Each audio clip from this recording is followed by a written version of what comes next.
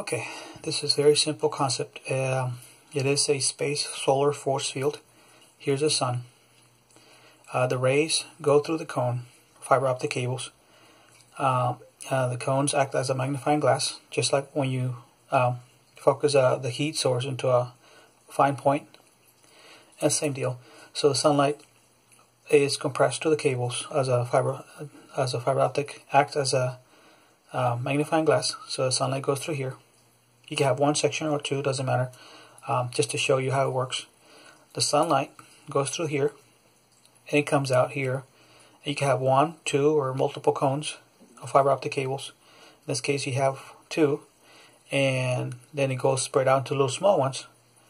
So all these are smaller fiber optic cables. So the sunlight goes this way, and this is a lot more compressed sunlight, and it gets delivered to these smaller compressed smaller fiber optic cables.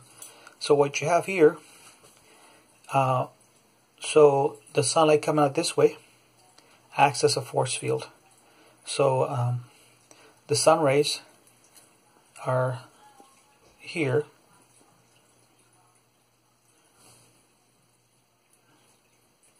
Let me draw this right here, and they are blocked by another sunlight coming out from the fiber optics.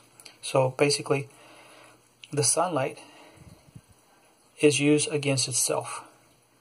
So think of it fighting sunlight against sunlight, or light against light. So the sunlight goes through the cable and comes out this way. So now the light's coming out this way, and this is the solar light. So now you created a force field of light, sunlight against sunlight. So in a sense, space vehicles can now get closer to the sun without being overheated, because the light is used through the fiber optic against light. So it's a form of force field. But even then, you cannot get too close to the sun, but it allows it to get closer than normally you would be possible with. This is another form of force field, sunlight against sunlight. It could be used in different kinds of technologies on Earth as well as space.